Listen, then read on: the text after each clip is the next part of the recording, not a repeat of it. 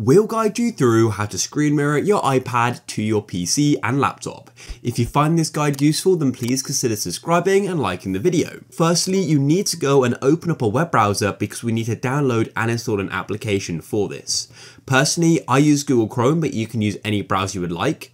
And the application is called Lonely Screen. Just like this, and go and search for it and then go to lonelyscreen.com. It's important to note that Lonely Screen is a paid application, but is a free trial which we can go and use to go and try it, to go and see if we like it.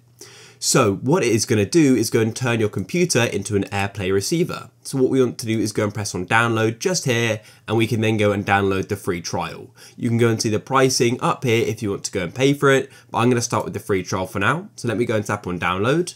Once it's finished downloading, go and open up your file explorer. Here's the installer and we can go and run it. When you run the installer, it's going to do some downloads and then install. It's pretty simple, just follow the instructions. I've now installed Lonely Screen, so for now I'm going to keep using the free trial, and then what you need to do is make sure you unblock it. I'll just press fix it like this, and then it should go and sort itself out. Now get your iPad just like so, and make sure that you're connected to the same Wi-Fi network or just internet connection, so the same router or same Wi-Fi booster.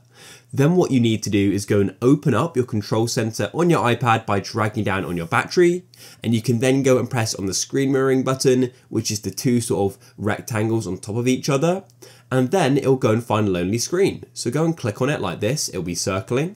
And then just like that, my iPad is now appearing on my computer, as you can see. You could do things like show photos, or maybe go and open up a web browser and browse the web, and that's it guys. And to stop it, just open your control center, and then you can click on the screen mirroring button and press stop mirroring.